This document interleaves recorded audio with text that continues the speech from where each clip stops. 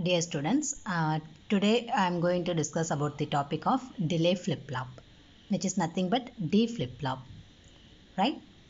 Already I told you that in my previous video, the problem of forbidden state in SR flip-flop can be eliminated by some other flip-flops like D and JK flip-flop. So here, see how that forbidden state in SR flip-flop can be eliminated.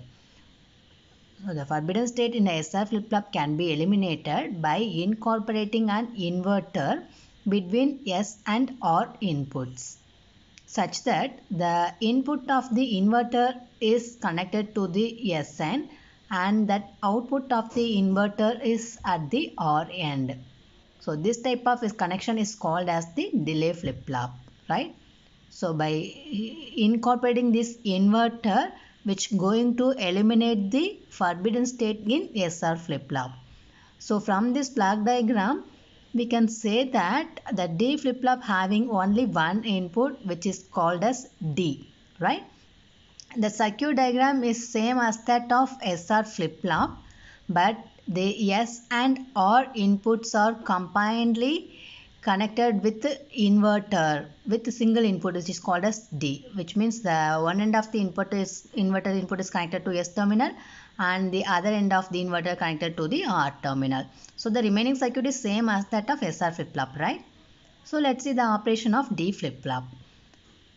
If I am going to given the clock signal is 0, right? Here the triggering is level triggering, which means the level 1, then only that circuit produces the output, which means the output change occur at the logic 1 level, that is called as the level triggering. If I suppose the clock input is 0, then what happen? The one of the input of both the NAND gates becomes 0, right? So the output of NAND gate is 1. So 1 1 provide again the no change condition in SR flip-flop, right? 1 1 condition which provide the no change conditions.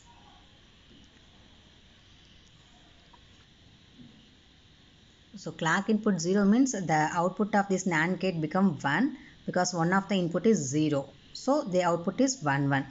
This 1 1 as the input of the NAND latch, right? So we already discussed the NAND latch truth table. In that NAND SR latch 1 1 combination provide the no change state, which means previous output state, which is called as QN, right? So we want to get the output change, the clock signal should be high. Okay, so now the clock signal is 1 and the applied input D is 0. Okay, so the clock signal is 1, applied input D is 0. D 0 means this line having the input 0 and this line having the input 1, and these two lines input also 1 because clock signal is high, right? So in this diagram we can say that it's a SR flip-flop, right? This is SR flip-flop. So this is S, this is R. Now this line input is 0 and this line input is 1. In SR flip-flop truth table, S is equal to 0 and R equal to 1.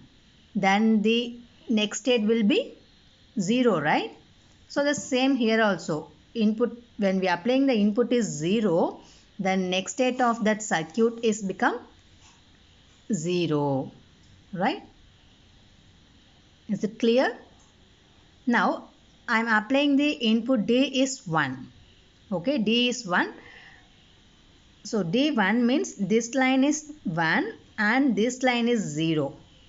So this circuit is nothing but our SR flip-flop. So this one is considered as S input and this one is considered as R input according to that SR flip-flop.